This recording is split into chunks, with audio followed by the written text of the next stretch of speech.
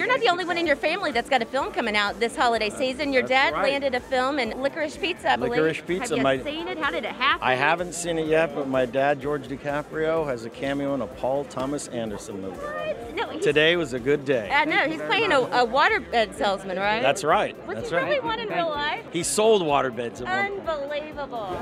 You're here now. Here now.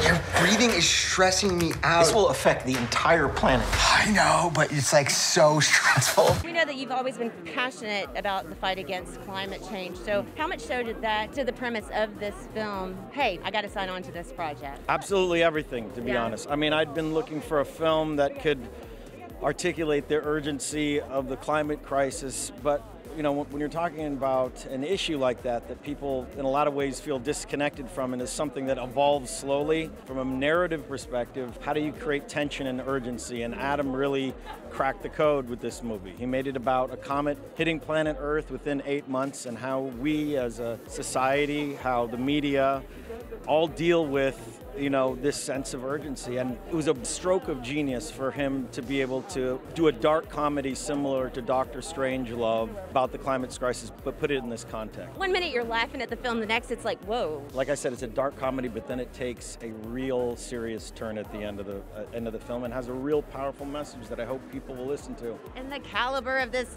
cast is next level. It is out of this world. Did you, look, you're top notch yourself, Leo. But was there anyone in particular that you're like, I'm having this moment, I'm a little awestruck here?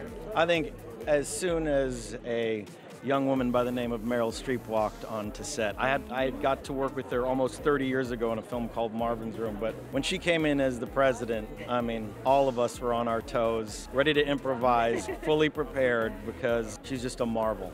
And Mark Rylance too, getting to work with him, and of course, my old buddy Jonah too.